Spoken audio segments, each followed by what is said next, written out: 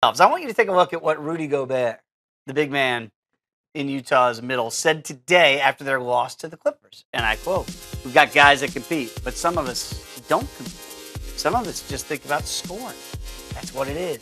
Coach keeps repeating it. We've just got to compete. We're too nice." Wow. So that's what Quinn is telling the boys on the inside. Legit or not? Yeah, Quinn Snyder's right.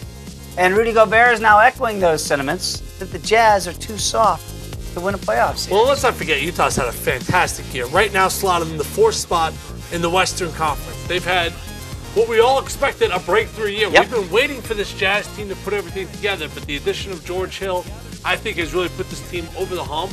But a guy like Steven Jackson, tune in, he's on 120 often, especially on Fridays. He doesn't believe in this team. Wow. He thinks there's a certain soft element to them. And when Rudy Gobert, kind of the leading force behind this team, known for their defense, kind of agrees with Steven Jackson. Dave, aren't you a little worried? Yeah, and also this is what the head coach is saying. This is what Quinn Snyder's saying. Guys, we're too soft. You're too nice. Get out there and mix it up. I know you're trying to toughen them up, but now we're hearing that the coach is saying it.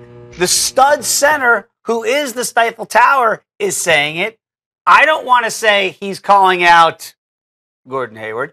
Is he? If he's saying some guys don't compete and it's all about scoring, when I think of scorers, he's the first guy that comes to mind. We don't know that's who he's addressing, but he's addressing somebody. Right, Joe Johnson maybe. Right, Your scorers right. that don't defend. I don't think they're too soft to win a playoff series, to answer the question here. So I'm going to say nah. I think that the way they play their brand of basketball is conducive to winning in the playoffs. Lower scoring games, Sure. Grind you out on defense. My biggest concern is in those low scoring games, can Gordon Hayward consistently go out there, make tough baskets, go out there, get you 24, 25 points a game? That's what he's going to need to do, because in the playoffs, you got to make quote unquote big boy baskets. I'm not worried about their defense, I'm worried about their offense. I'm just surprised that we're having this conversation now as we get ready for the postseason. And as Strange you said, time for it to come out, isn't it? right? Like maybe the beginning of the year when you're trying to say, no, this year's not going to end like other years in the past.